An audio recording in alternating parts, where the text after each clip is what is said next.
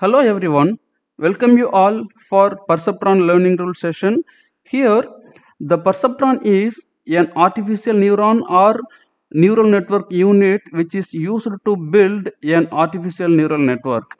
The Perceptron may be single layer perceptron or multi-layer perceptron. Perceptron is receiving a vector of real valued inputs and computes a linear combination of these inputs. For example, the given data set is having feature 1, feature 2, and this is the target output or desired output, which is having 4 number of samples here.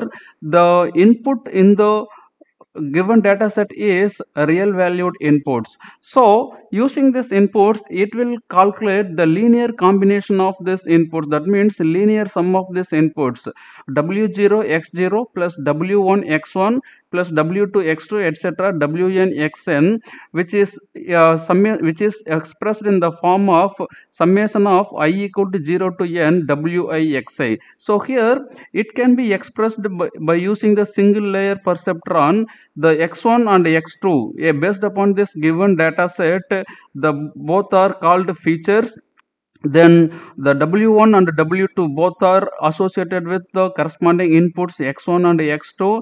Then we are finding the linear summation. Here what is the w0? So in a perceptron network, the w0 is the bias. So here the w0 will be given as bias. Suppose if it is not mentioned in the network, then w0 will be assumed as a 0. And what about the x0? X0 is always called positive 1. The input for the x0 is positive 1. So here the w0 is called bias. Sometimes it will be called as a b. X0 is always mentioned with 1. So it may be represented sometimes wi xi summation of I equal to 1 to n plus b. Sometimes it may be expressed in this equation. So it is predicting the output by using the threshold value. So here we will use some threshold value in the perceptron based upon the given desired output. So it will display as a 1 if the result is greater than the threshold. Otherwise, if it is less than the threshold, it will be assumed as a 0 or minus 1. So here the minus 1 and 0 representing as a negative class, and the plus 1 is representing as a positive class output. So here based upon that, we can express the predicted output y dash equal to positive 1 whenever the linear combination is greater than or equal to 1, and the negative class samples which is having whenever the calculated output, this one is less than 1. Sometimes we may use the desired output in the form of zeros and ones. So if and when you are using the zeros and ones, we can take the threshold value is 0. Here you look at that, whenever you are getting the linear sum greater than 0,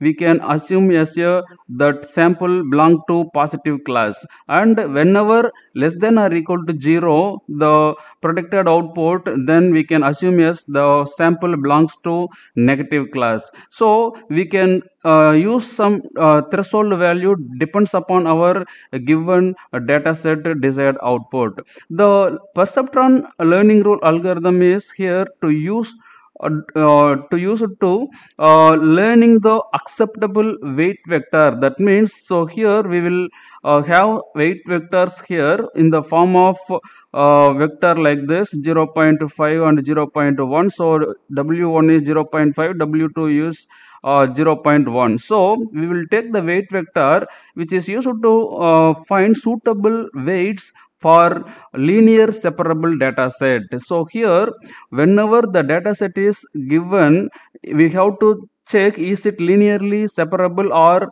non-linearly separable. So based upon that, how do we identify the data set is linearly separable or non-linearly separable? So here when you are having the data set like this, we can check the data set is linearly separable or non-linearly separable. You look at that, we will take the example like 0.1 or 0.2 like that. take this data set which is having two features x1 and x2. So we should take the plot to represent x1 and x2. You identify 0 comma 0, we can have the class is here negative class, so we can represent by using the negative symbol. So I am using the negative symbol to represent the negative class here. So 0 comma 0 this place, and 0 comma 1. So 0 comma 1 is again this is the place here I am having the negative class.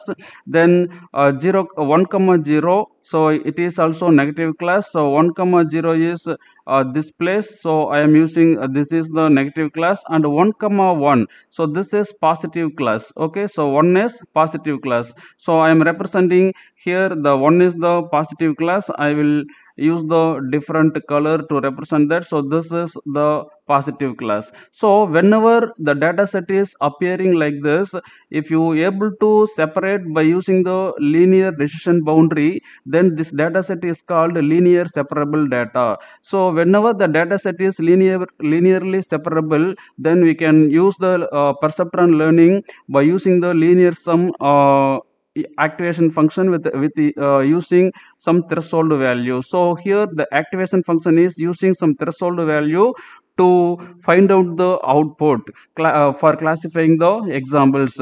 Initially, in the perceptron network, we will assign with random weights. For example, you can take W1 equal to 0.5, W2 equal to 0.1.